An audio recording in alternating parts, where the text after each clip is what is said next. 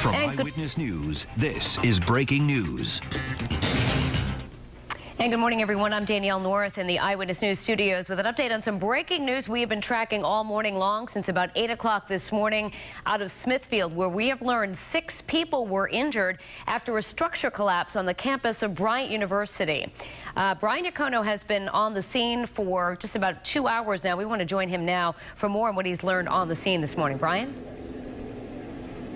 Well, Danielle, good morning. Those 6 people are all construction workers that were working on this project. Keep in mind, this was an active construction site, not a currently existing building on the campus of Bryant University. Students are not yet here, just athletes and international students on campus.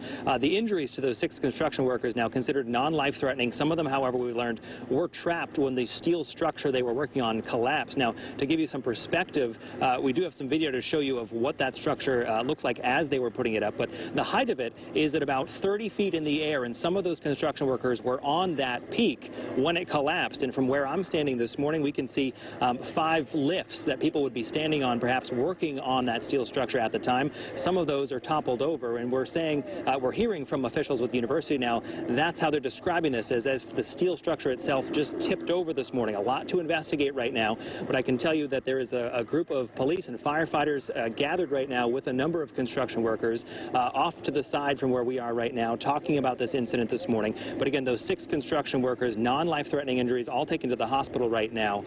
That's the good news. A lot to figure out here this morning about what happened. With the Mobile Newsroom in Smithfield at Bryant University, Brian Yocono, Eyewitness News. All right, Brian, thank you so much for that update. And we, of course, will have much more updates throughout the day here on Eyewitness News. And you'll always find the latest information online at WPRI.com. For more on this breaking story, stay with Eyewitness News or log on to our website, WPRI.com.